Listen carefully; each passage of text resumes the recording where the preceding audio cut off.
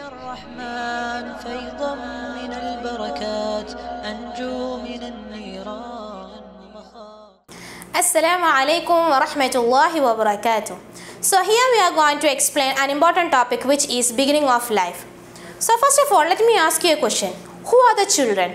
Children is like passing our genes to the next generation. It is a way for us to continue our family line. So in Quran itself, it has been mentioned several times about children. In Surah Kahf verses 46, it says that Al-mal wal-banuna zinatul hayat ad-dunya. Children are the adornment of worldly life. In another chapter, it says that at the same time they are the test for us.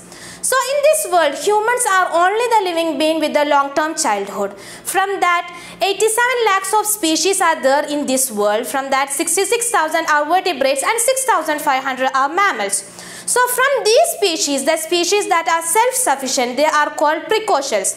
For example, animals, they don't need any parental care or anything, right?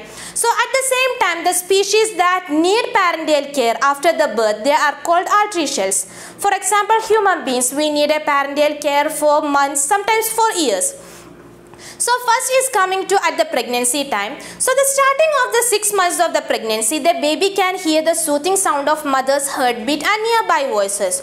So after the birth, the baby shows a strong attachment with these familiar voices. So there are some reflex that babies do after the birth. So first one is rooting reflex. So in that, what we say is, when we touch a baby's cheek, they turn to that side and keeps their mouth open. This is called rooting reflex. And second one is sucking reflex. In that, what we say means they only know how to suck. So whatever give to their mouth, they try to suck it. This is called sucking reflex. And third one is stepping reflex. Like they move their legs like they pretend walking. This is called stepping reflex.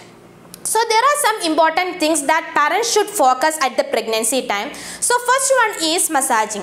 Both the siblings and parents can massage the baby by carrying gently by mother's abdomen. So this will boost the baby's confidence and strength too. And second one is eat good food, like practice good nutritional food.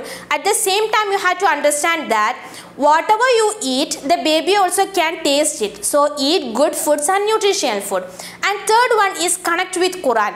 Listen to the Quran at the pregnancy time. So the baby have an early connection with the Quran and greet the baby salam frequently. And while going to bed and wake up in time, we used to recite some duas, right? Recite it little loudly so the baby can hear it, whatever I said before. And the fourth one is communicate positively.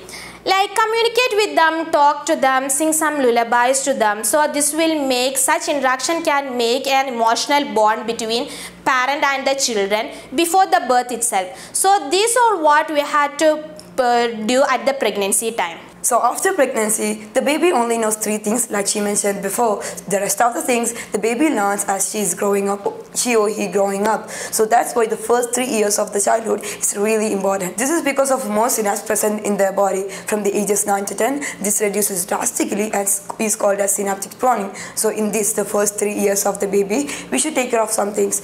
The first thing is touch. Kiss them, cuddle them, enhance them, show them love. Do not stop at the age of 3. Continue giving them even in their childhood, adolescence, and even in their adulthood. This can produce an hormone called oxytocin, and it strengthens the bond between the baby and the parents. The second thing is not screen time.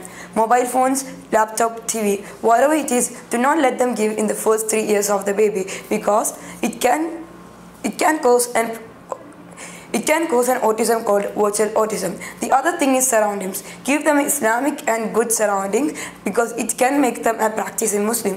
The other thing is we should take care of during the giving them instruction. The first thing is do not use loud noises, because they might think it is normal and can use it to their child in the future. The other thing is when we are giving instruction, smile to them, place your hand on the shoulder and talk to them with the language of love, because it can make them understand more about. It can make them understand more easily. The great example for this, once Prophet Muhammad told Anas to go to a place for a specific purpose, but he told him no. But after some time he decided to go this anyways. As he was going there, he saw some kids playing in a market and stood there, let's just watch them play. Saying this, the Prophet approached him while smiling and placed his hand on the shoulder and called him, Unis, did you go to the place I mentioned? The Anas replied to his, no Prophet, I am going there. From this story, we can understand that Prophet never used an aggressive method while talking to our children. He called Unis with love and told him to go there, and Anas understood and went there. Disobedience and angering in children is a common trend. Every child do it as their brain is still developing. May Allah bless us with good kids and show them right path. Jazakallah khair.